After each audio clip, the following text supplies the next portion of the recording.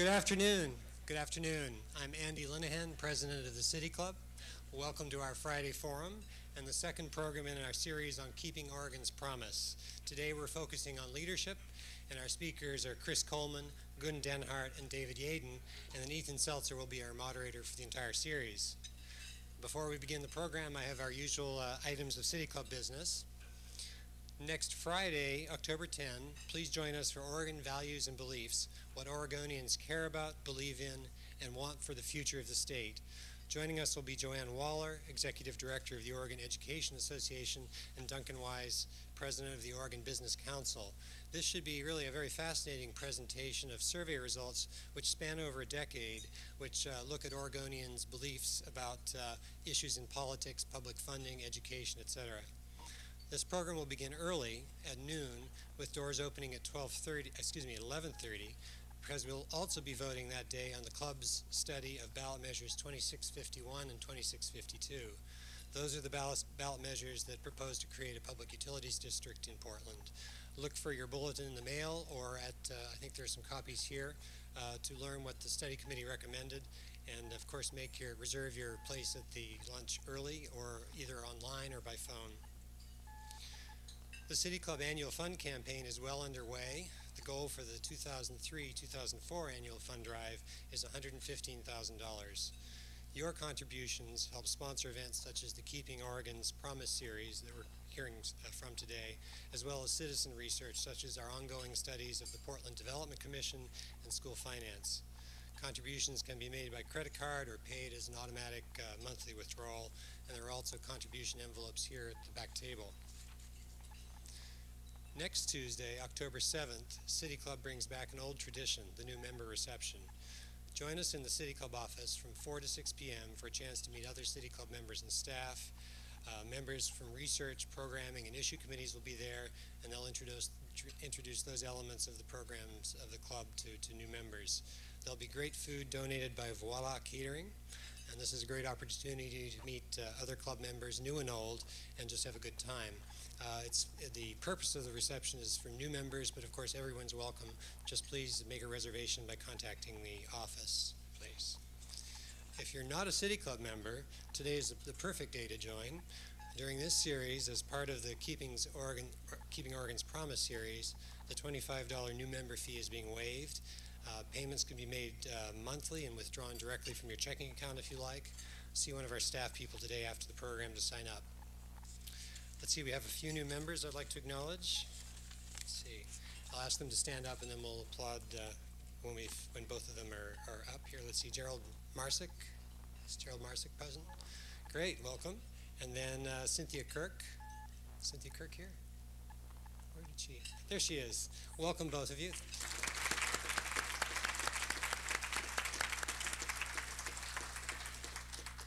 I'd also like to welcome Greg Payne, who is chair of the Albuquerque, New Mexico City Council, and I gather that that's it. Welcome. There he is in the back.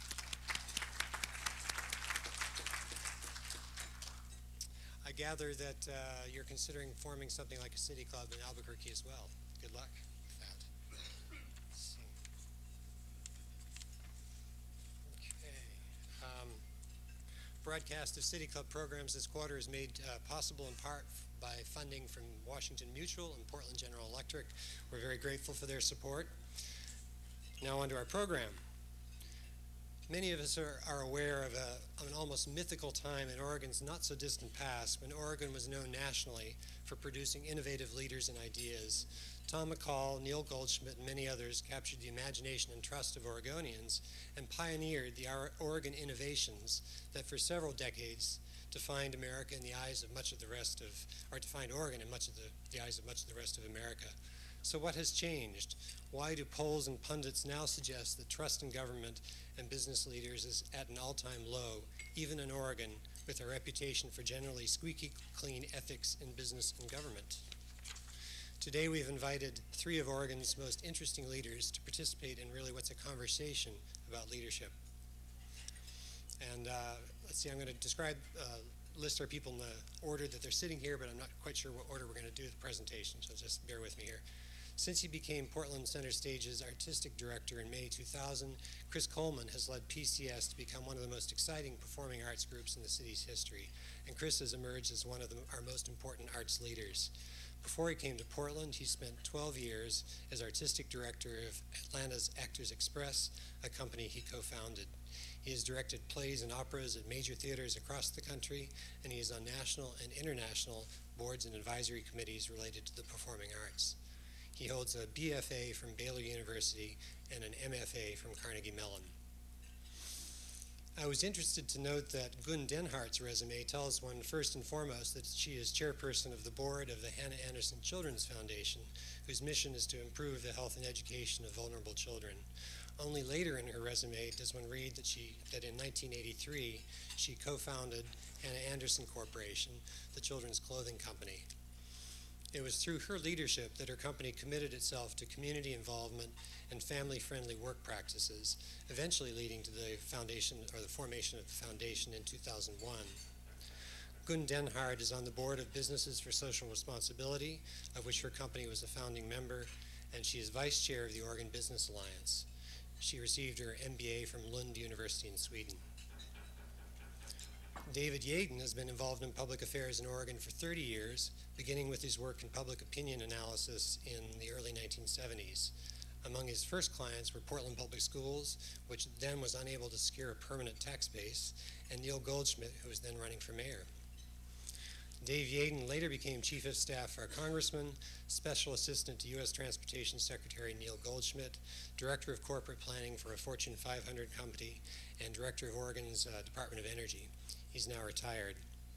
Over the years, his work has included analysis of trends in Portland that led to Mayor Goldschmidt's core programs to retain families in Portland, key authorship of Governor Goldschmidt's Oregon Comeback Economic Recovery Plan, crafting the 1987 School Safety Net Measure, which was passed by voters, and more recently, development of a proposal for an extensive citizen deliberation project as a prelude to tax reform.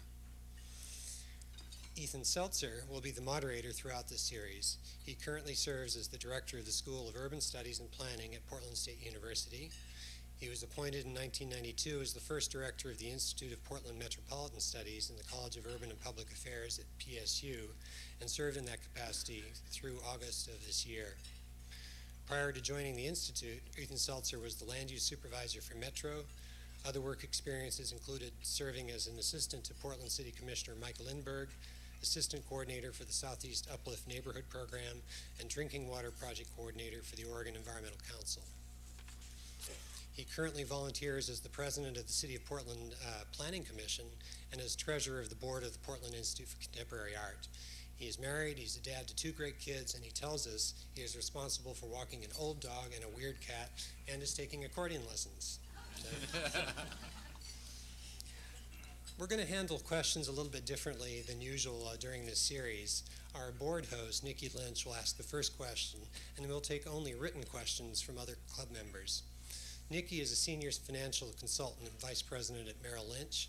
A City Club member for over 16 years, she has served as a chair of the research board, and she currently chairs the program committee. Following Nikki's question, we will open the program to questions from City Club members, but because we're structuring this series as sort of a moderated dialogue, we'll only take written questions from City Club members. That will allow Ethan to guide the flow of conversation a little bit better. There should be question cards and pins on all your tables. Please write your question on a card and then pass that to one of our staff members, and they'll bring them up to the front. Be sure to identify yourself by name and that you're a City Club member. Thank you, and let's go on to our program. Thanks. Yeah.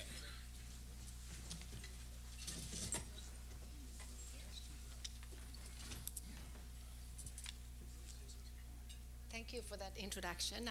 Actually, a lot of the things I was going to say you already told. So, I moved to Oregon with my family in 1983, and that was the year too that my husband and I started Hanna Andersson.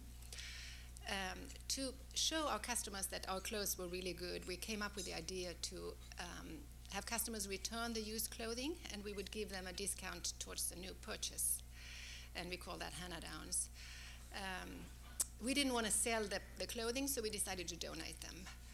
And as I found were looking for places to donate, I came into contact with different charities in Portland. And for this little girl from Sweden, I could not believe what I saw, that there are children in America who didn't have clothes, you know, and that there were children in America. I later learned that 25% of kids today live below poverty level. And, you know, for someone running a business, I thought we can't do a whole lot, but we'll do what we can do to help this. And of course, we've given over the years away a lot of clothing. And then we also decided that we would donate 5% of our pre-tax profits to children in need. And as you heard earlier, that has led, as my role at Hanna changed from being the owner to being the founder about 2 years ago, we formalized that giving and started the Hanna Andersson Children's Foundation with the purpose of helping children in need in the communities where we operate. So how we do, you know, just like my eyes were open when I saw that there were such a need in the community, I wanted Hanna Andersson employees to experience the same. So we have a very unusual model. Everybody at Hanna who wants can be involved in deciding where the money goes, but they have to go and visit the different nonprofits and to learn and come back and present to the group what they see. And I think this is a way to build future leaders. One thing that really impresses me about America and that I don't see at all in Sweden, that people really do get involved. And I've cherished that, and I've tried to do the same as I live in this community. About 4 years ago, I was involved in starting a group called Oregon Business Association, not Oregon Business Alliance, that's someone else. So we started Oregon Business Association as a moderate, bipartisan voice for business in Salem, thinking that we need to take care of our environment, and we need good schools in the community. So that's our main purpose for being. And I think we've been pretty successful at the past legislature, actually.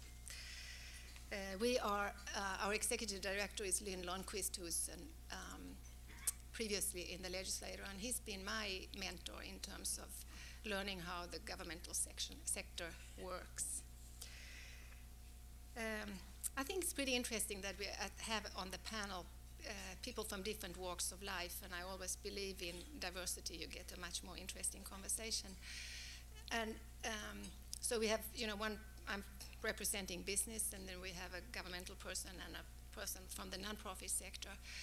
And what struck me is that the way things operate in these different sectors are very, very different. As I came from business and I looked into the nonprofit sector, I quite couldn't understand why things were the way they were. Well, now I know.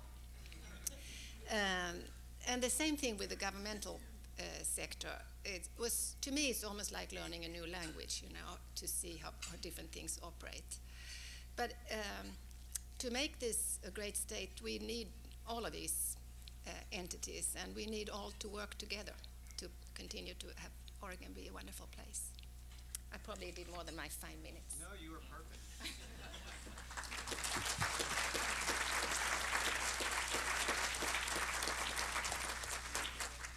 I'm enjoying my tea, so I'm going to stay right here.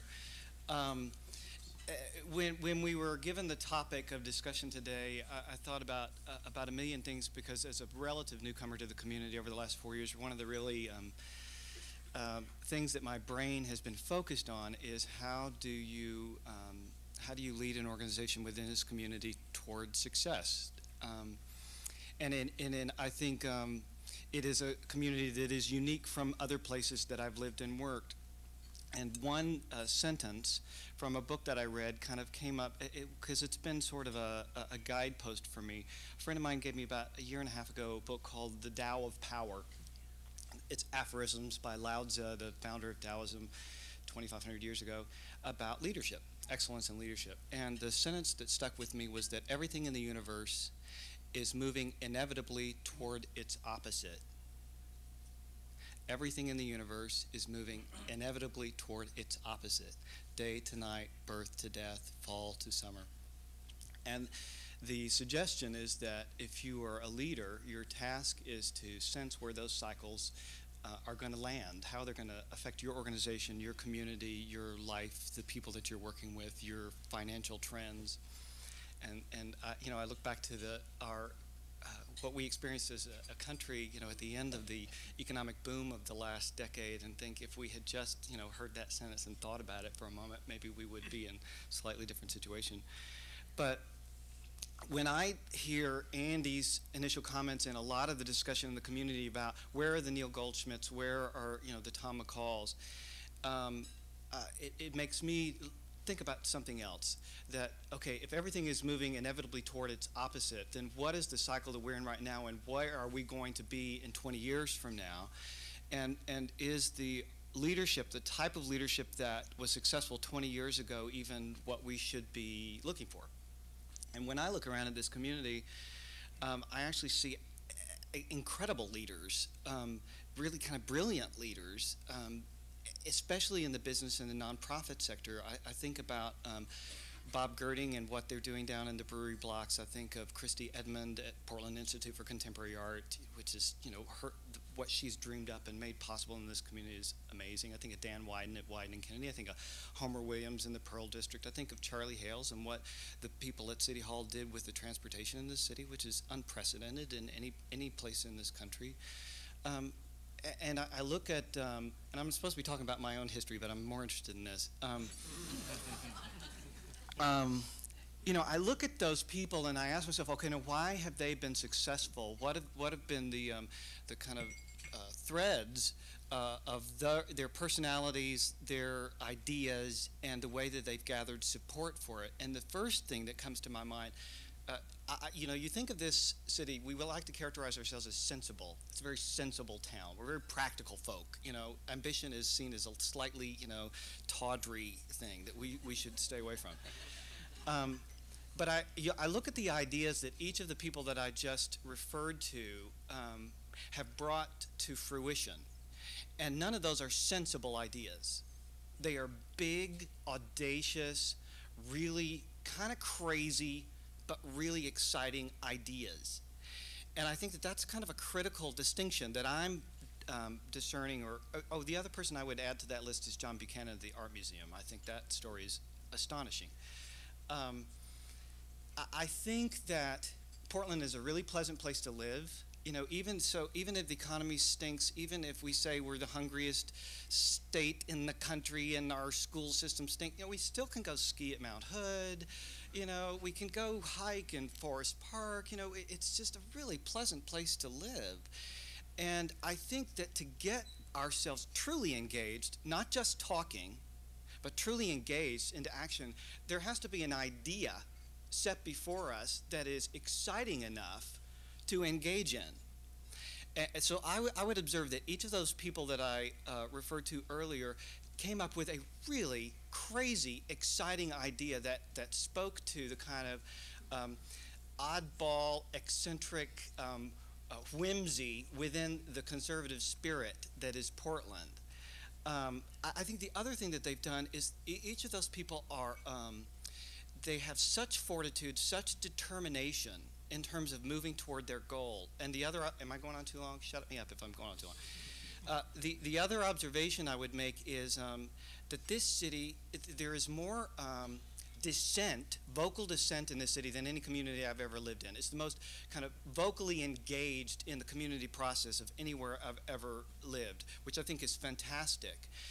But if you're a leader and you're facing that, you can sometimes think that means if I'm hearing that much dissent, that means I need to quit, or my idea is bad, or I should do something else.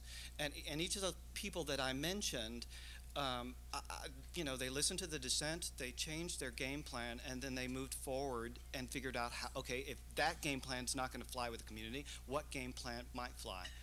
The best advice that I've gotten, and then I'll kind of shut up, and if you want to know more about my personal history, I'll tell you later. The best advice I got was from John Buchanan about a year after I arrived. I said, okay, your story is astonishing. How have you accomplished it? What if you were coming in my position and you're going to try to turn this organization around? You've been asked to come into the community and turn an organization around. How would you go about that? What would your advice to me? He thought about it for a long time, and he said, do what you think is right. Keep your head down. Don't listen too much to the noise. And I thought that was the smartest thing I've heard about trying to lead in Oregon so far.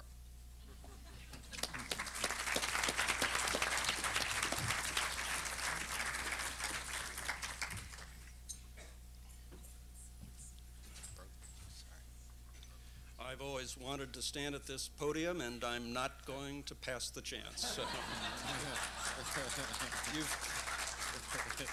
You've heard from two gifted and truly delightful leaders. I'm not a leader, I'm a follower, and I speak to leadership from that honorable perspective. If Tom McCall hears our bereaved pining for his lost leadership, and if he's tuned into the City Club, surely he hears it, he's done well not to respond.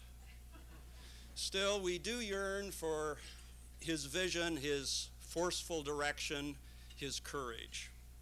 If schools close early and the legislature barely closes at all, if we seem adrift, divided, impotent, surely Tom would know what to do. He would tell us in those stentorian tones what we must do. He would rally us and raise us up to believe we can do it. He would, by heavens, lead. How reassuring this nostalgia we allow ourselves. But it is nostalgia. For the reality is that on the subject that seems to bedevil us today, overhauling our shambles of a decrepit public finance system, Tom McCall was no Tom McCall. Oh, he tried. He tried as perhaps the most popular leader in the state's history. In the words of Brent Walth, his gifted biographer, McCall virtually controlled the Oregon press and in turn the imagination of Oregonians. In 1973, McCall crafted a plan to cut and cap property taxes, to stabilize and equalize school funding, and to shift the tax burden to the richest. Under his plan, 4 out of 5 Oregon taxpayers would have gotten relief. He stumped tirelessly for the plan, and polls seemed to show that people liked it. And on election night, it got 41% of the vote.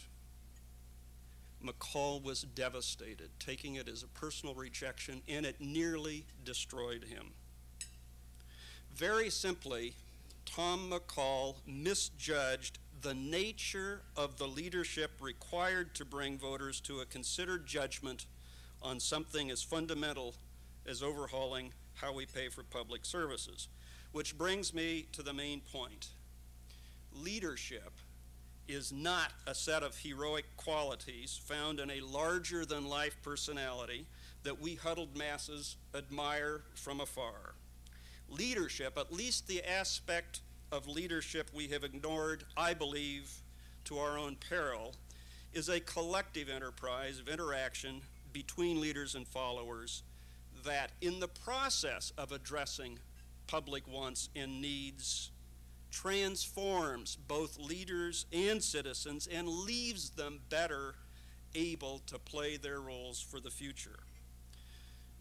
The heroic aspect of leadership, in my belief, has been overdone. When the Oregonian beats its drum, as it has done incessantly for the past year for leadership, it seems to have in mind the crusader, the solitary figure of resolute character and independent mind who brings the rest of us along by personality and persuasion. The problem with this is that it quickly becomes a cartoon version of what happens in the real world and what we need to happen. The pose of leadership suffices. The appearance of defending principle, of taking action, is good enough as long as the leader tried her best and faced squarely into the wind. But the pose of leadership becomes, in the extreme, cowardice. avoidance of responsibility, of real outcomes. We substitute for leadership the illusion of leadership, provide the right cues, the right theatrics, and hey, it's good enough. One scholar of leadership observed, much of what commonly passes as leadership, conspicuous position taking without followers or follow through, posturing on various public stages, manipulation without purpose, is no more leadership than the behavior of small boys marching in front of a parade. Now I want to contrast this heroic version, this Don Quixote version, this woman on a white horse version of leadership, which prizes persuasion above all skills, and persuasion, as we know, easily degenerates into manipulation. I want to contrast that with what I consider the most undervalued and almost invisible aspect of leadership. Leadership as teaching. Not in the simplistic sense of inculcating into an unruly class wisdom from on high, but consider what it is that great teachers do. Not simply lecture or drill facts into students. They engage students to the point that students hunger for information, for growth. They challenge students. They demand of students debate and second thought. And finally, they elevate students to a higher level of capacity for principled judgment. That is what I believe great leaders do. Ultimately, the work of leaders is to make better citizens. As a side note, I want to note that the progressives who crafted the Oregon Initiative and referendum system 100 years ago, almost exactly, held out some the same hope. It wasn't simply a system to correct evils in the legislature. It was a device to help make better citizens. So, the issue in Oregon today is not want of heroic leadership, it's want of followership. But don't blame the people. We are who we are, and we're not about to transform ourselves from pretty speeches or more City Club reports. But we can be lifted to a higher level of principled and considered judgment. We can be engaged to do better and harder work as citizens and followers, and that is the work of leadership we need today. Thank you.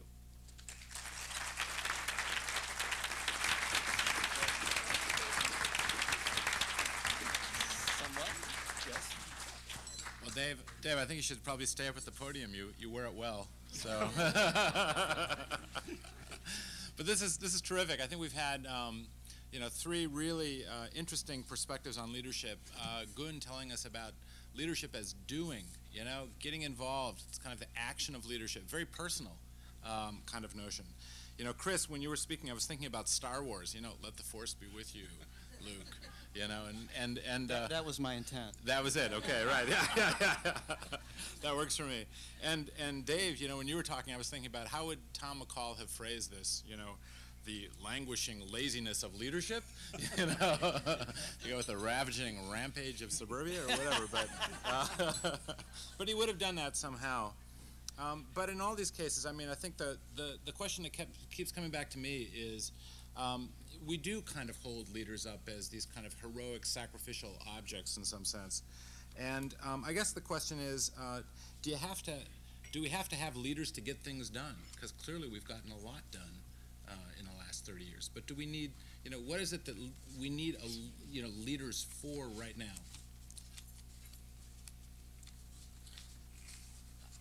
I think we need leaders to get things done. If they have to, whether or not they have to be heroic is a really great question, because I think I think some of the most effective leaders in all different sectors, are really quiet people who are able to gather support for an idea.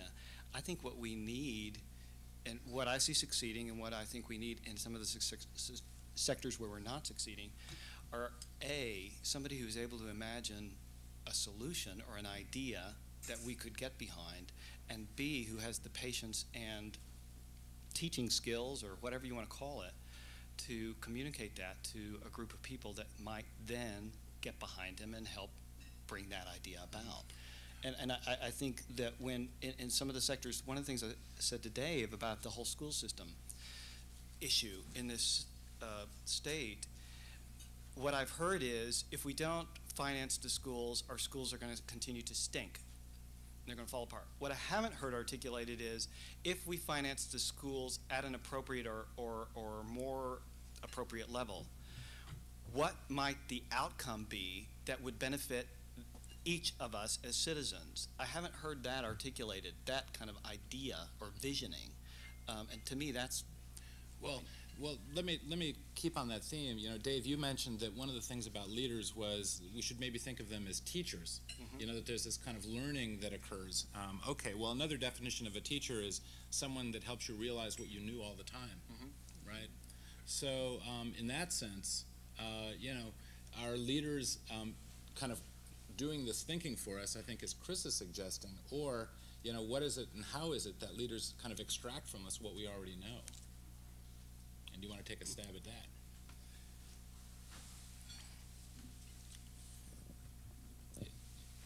What has struck me recently is that we have misunderstood or not appreciated the role that leaders play in creating enduring institutions, which, in the words of somebody said, institutions are what lengthen the shadow of men.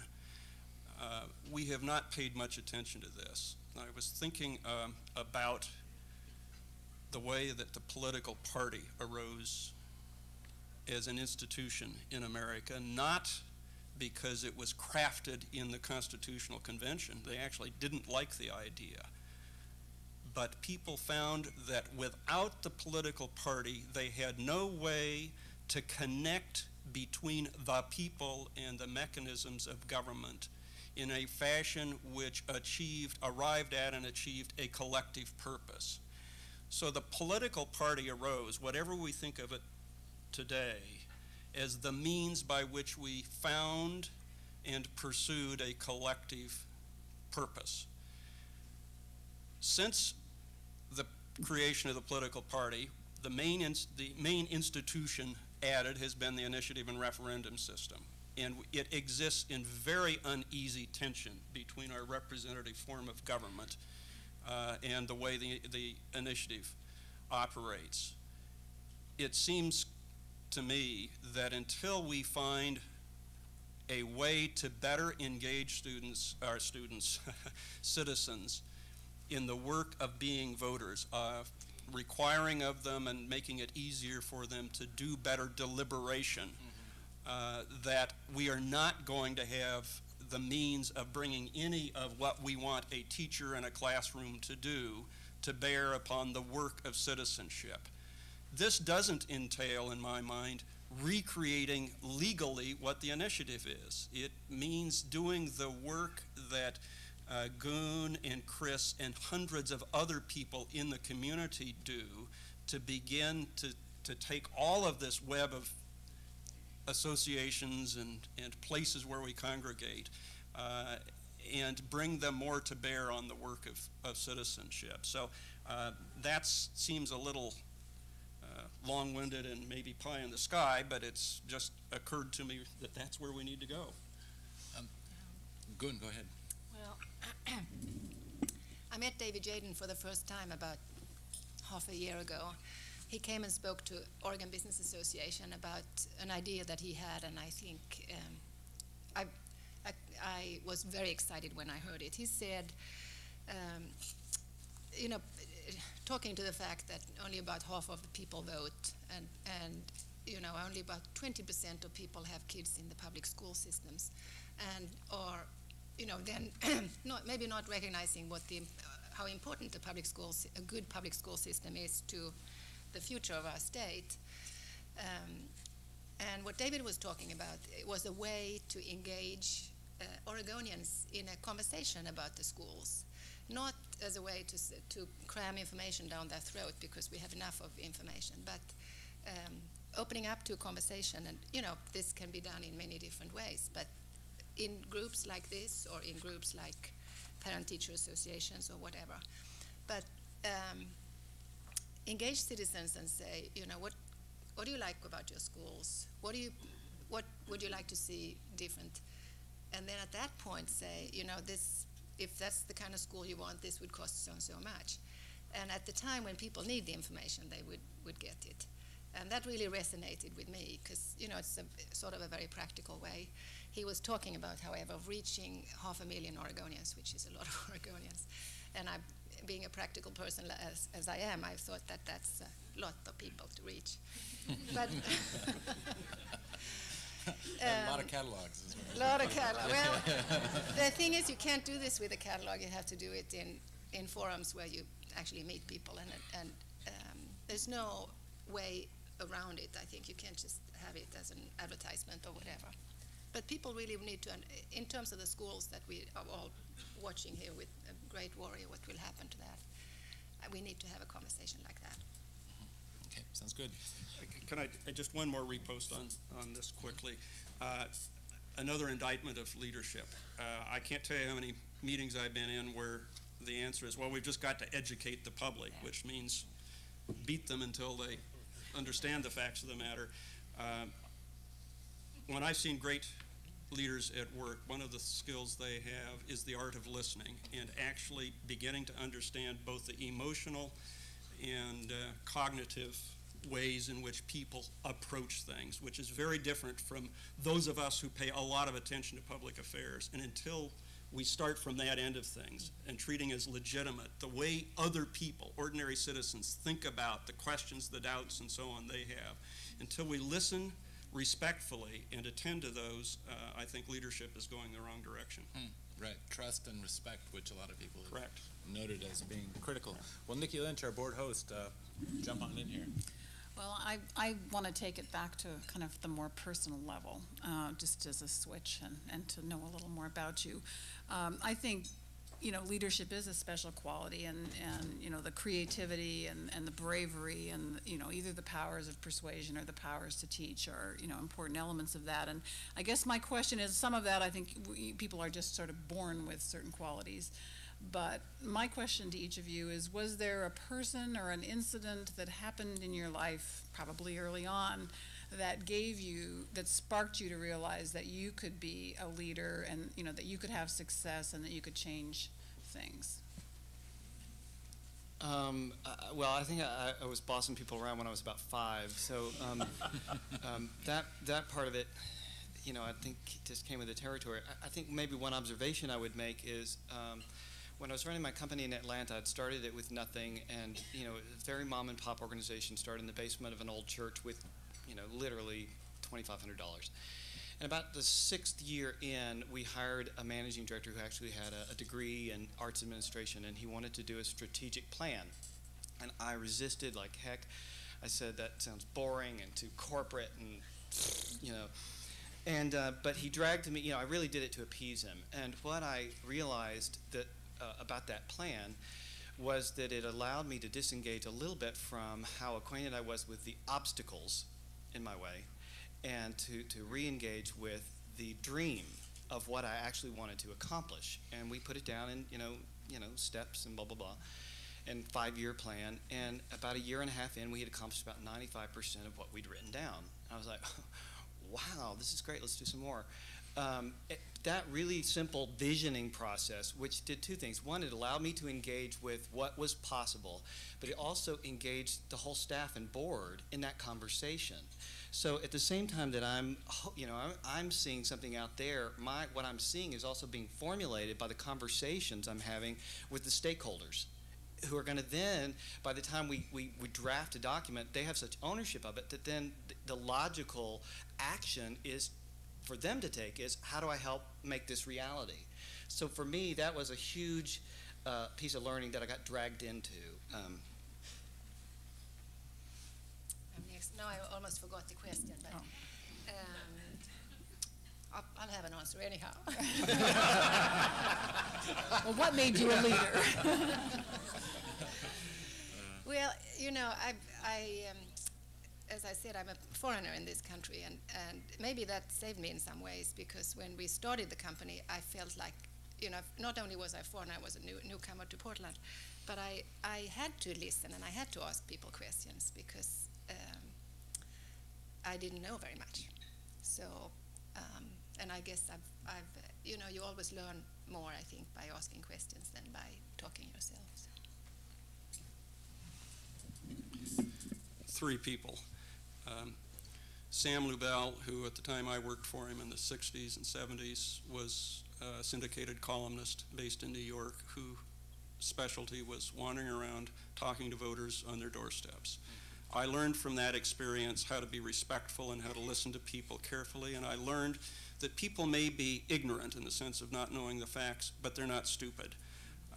They're in fact immensely capable of exercising sound judgment given the right tools and the right circumstances. Secondly, if you treat people with respect, they do elevate themselves into a higher level of engagement and I think responsibility. Second person, Marco Haggard, professor at Portland State, who taught me the joy and importance of politics, and thirdly, Neil Goldschmidt, who taught me that it's all possible. Right. Thanks. Did they answer your question? Yes. Okay, good, great. I'm sure there's more. Okay, great, terrific. We've got a lot of interesting questions here from the audience, and a number of them deal with kind of the question of scale. We do talk about leaders as kind of heroic figures about whom someday a book will be written, a street will be named, a plaque will be installed. But part of what I hear you all saying is that leadership happens at lots of different scales. That in fact, someone who may be a follower in one context, Dave, in fact may be a leader in another. How does that work? How do we kind of, tap into essentially the leadership abilities that people have in many different places and ways? I mean, we're searching so much for the big leader. What's happening meanwhile kind of with leadership in a more kind of intimate scale? That was almost meant for me. Oh, terrific. Yeah. I'm involved in a group called Stand for Children, which is a grassroots group, the leading grassroots group for children in America. And Stand for Children just does just that. You get involved by saying, well, I'm concerned about kids in my community, in my area, and then you get together with other people who have the same concern, and together you decide what to work on. So, and then you figure out how to get that done. And it could be working on a dental program like the Salem chapter did, or it could be working on higher wages for childcare workers, whatever the issues is. But so then, as the chapter then goes and figures out how to do this and gets it done, it's a tremendous leadership building process. So I've seen with my own eyes Stand for Children building hundreds of leaders in the community. And so that's one way that I think really works. Okay. Chris or Dave? I think she did beautifully on that. Okay, terrific. Well, let me follow up on that a little bit then. We have probably 60 different leadership training programs in the metropolitan area, at least. And experiences, as you described, Gun, are in fact acquainting people with leadership and training them to be leaders. Should we look to a day, should we aspire to a day when on the trucks that the city of Portland drives around, it's Portland City of Leaders? We need followers, but, would we be better off if everybody, in some sense, understood themselves as a leader in some context? No, because then who would be following, I guess, is my question. I don't know. I don't know if this has anything to do with your question. I guess the thing that comes to my mind is, especially in the government sector in this state, I don't know, this is probably not a good thing to say, but would anybody with real skills and with real talent spend their energies at the prime of their life trying to tackle a system that you can't see a way of fixing? I mean, that to me is one of the most, when I talk to, people that I would say would, God, you'd be a great mayor, or man, you would be a great governor. The skill sets are there, the intelligence is there, the vision is there, and I say, why don't you run? They're like, you got to be out of your mind. because well, you guys know more about the becauses than I do, but I think one of the answers that I've heard over and over about, where's our Tom McCall, where is our Neil Goldschmidt, is you could elect them today and they'd be working with a tax structure that was totally different than the one that they were operating under 20 years ago. And would they have the same success? Would they have the same opportunity for success that they had 20 years ago? I don't know that we need more leadership programs. I think that there are leaders here. I think the way what they look like, how they succeed, are they going to be running Fortune 500 companies? Is this a community that is going to attract headquarters? And is that important to our success? Those are the questions that I would be focusing on. And how does the tax system in this state and our ability to support the things that we think are important, how does that get addressed in a meaningful way so that the most skillful or most gifted people might have the opportunity or the desire to arise to that challenge? I have another thought about that. Whenever I hear someone say, "Oh, I wish someone would do something about that," I say, hold up the mirror. Whenever you hear yourself say that, we can all do something. Dave? I don't think the issue is finding more leaders or having better leadership training. I want to come back to this notion of finding and experimenting with better institutions for improving the interaction between leaders and followers. I think we need to do a lot more along those lines. The internet is transforming politics in ways that we don't really realize. Most of them have not been particularly happy so far in terms of the larger question of how can we operate to find common purpose as citizens rather than simply sharpening the divides between us. I do believe there are many things that we could be experimenting and attempting to try to better link or to improve the relationship and the interaction between leaders and followers along the lines I promoted earlier. So I'm not a fan of more leadership training per se. I think we've established that. Yeah.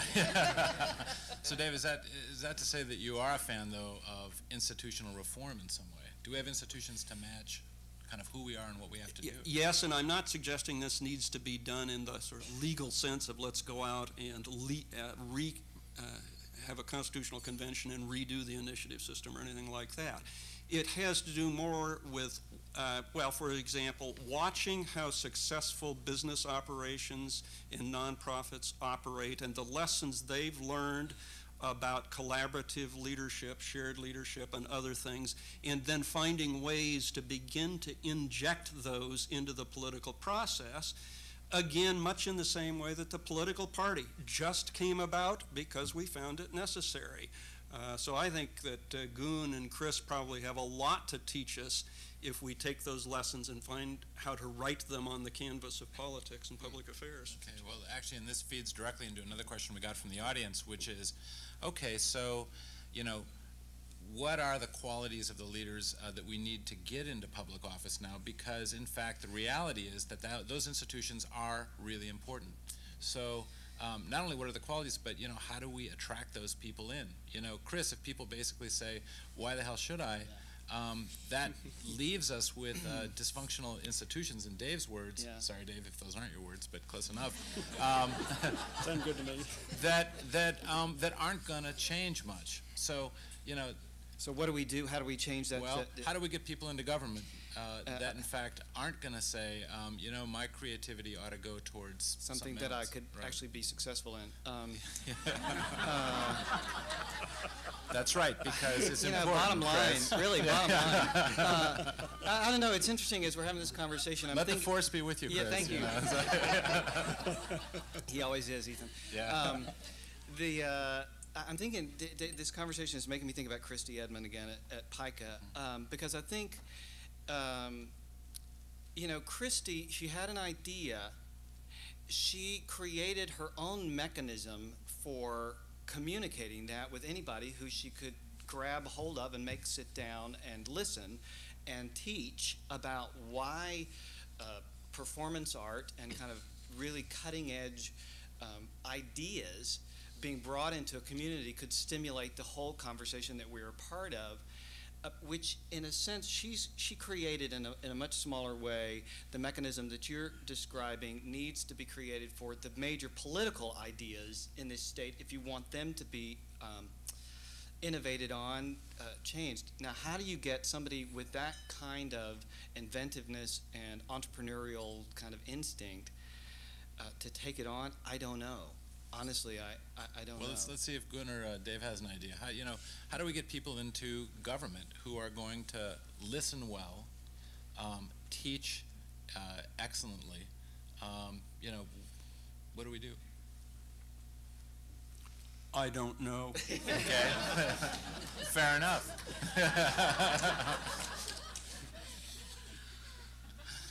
So I guess we don't know. Let's go on to another question. There was an interesting notion that came up in one of the questions here that echoes something that Chris talked about. This notion that you're moving towards the opposite. Yeah. Well, I guess that's kind of an interesting thing to think about, and I guess part of it is do you agree? But we can set that aside for a moment. Take a look at the community that we're in. We're about 50-50 urban and rural. We're about 50-50 conservative and liberal. Our major leaders that we look to have succeeded primarily from the center.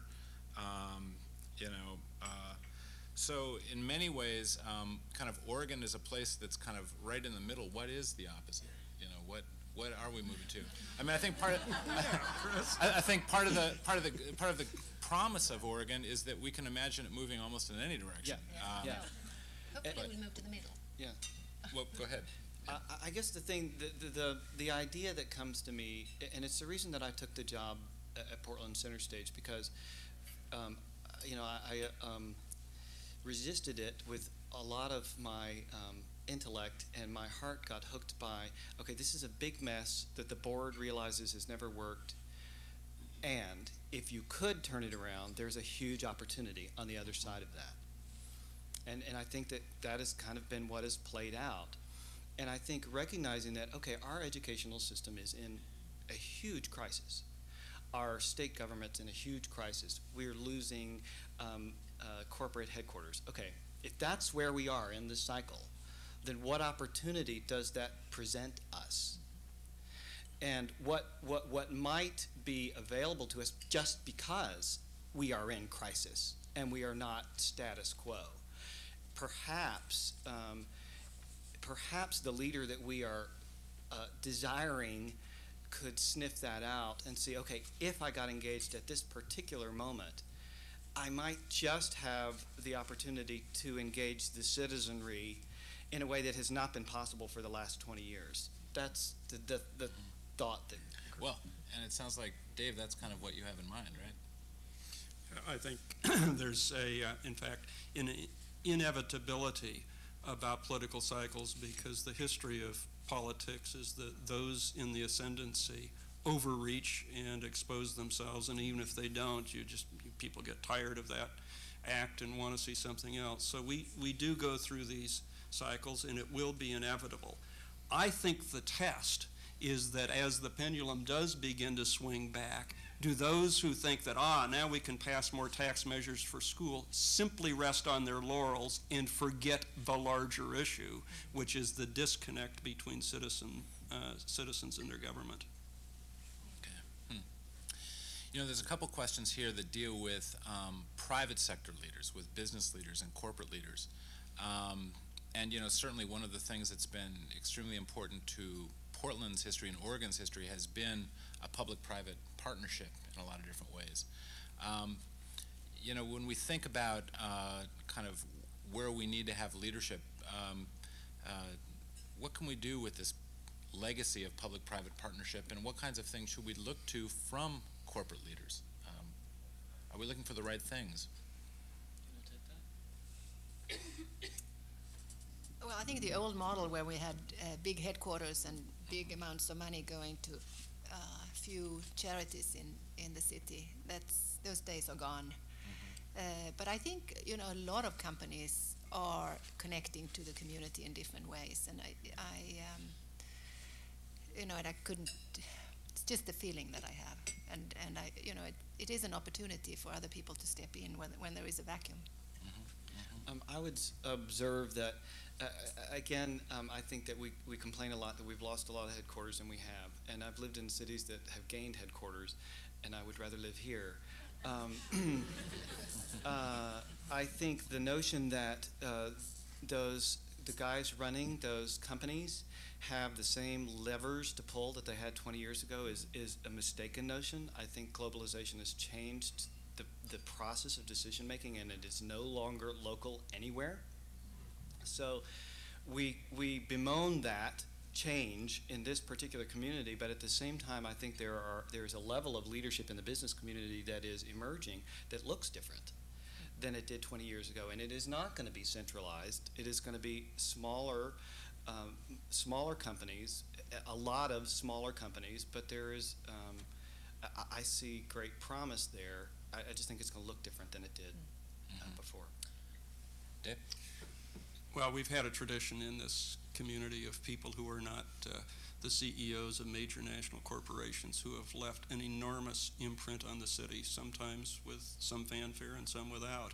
But I think of Bill Roberts, Bill Nato, and in this audience, my friend John Russell, who have made contributions not known and not necessarily applauded in headlines, but all I could say is whatever water they drink, I hope we're still doing it at Bull Run, because they are the people who keep this the community we want to live in. And I honestly don't know where they come from or why. I think in part it is because there are places like the City Club and other where we do commune together, but I honestly don't know. Right.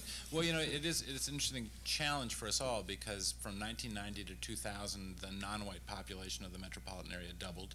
We're a different place than when Neil Goldschmidt was mayor. We are a magnet for 25 to 34-year-olds. Multnomah County was the second fastest kind of growing magnet for 25 to 34-year-olds in the country during the decade of the 90s.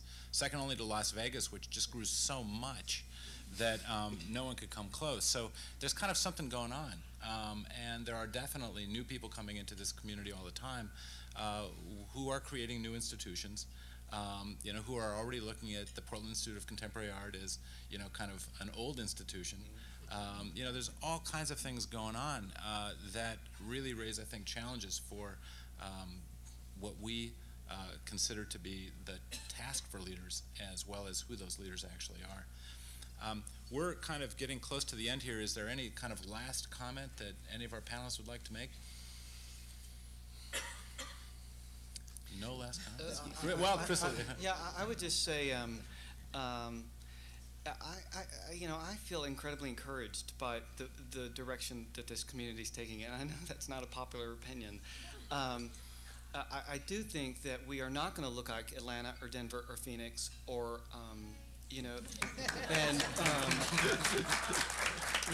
and I do think that is something to applaud and be grateful for, and to figure out what are the things we can do smarter and more successfully, but to acknowledge that our direction, our forward motion, is going to be unique as it has been in the past. I think that's something to celebrate.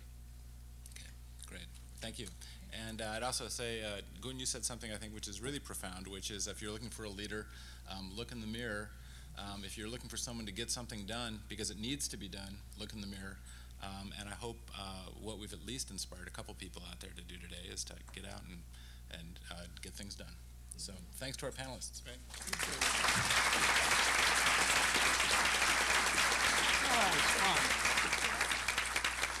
City Club is adjourned.